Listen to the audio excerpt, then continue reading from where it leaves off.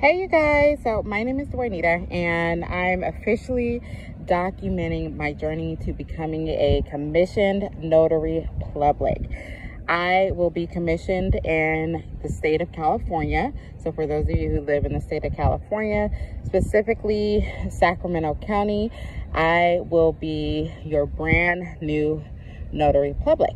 Okay, just so I can legally and officially notarize important documents for you guys. And that's my way to give back to the community and, you know, just be a part of a greater purpose. All right, so I'm here actually studying, preparing for my upcoming class, which is going to be on Friday, July 21st. This video is being taken in 2023, and I'm taking an in-person class through National Notary Association, also known as the NNA. So if you heard the terms or the acronym NNA, that stands for National Notary Association.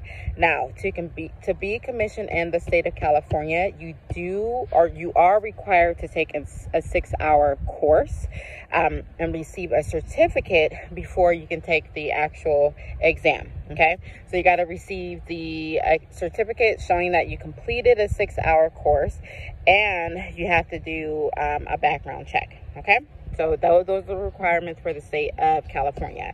So right now, in order to help me prepare for the upcoming class, I have been studying, or reviewing rather, the Notary Public Handbook, which on California, you can get this handbook for free. You can download it for free through the Secretary of State website. So you can get it from the Secretary of State website.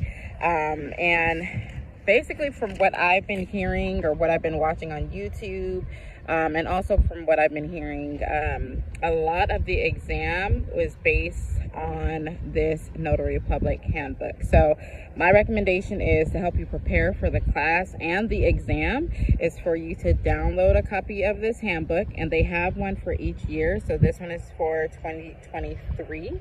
So my recommendation is that you download it, read it, study it as much as possible, just so you can become acclimated to this industry, especially if it's a new field, a new career field for you. Okay, so that's it for now. I'm going to continue to document my journey and share with you as I go along. So wish me luck.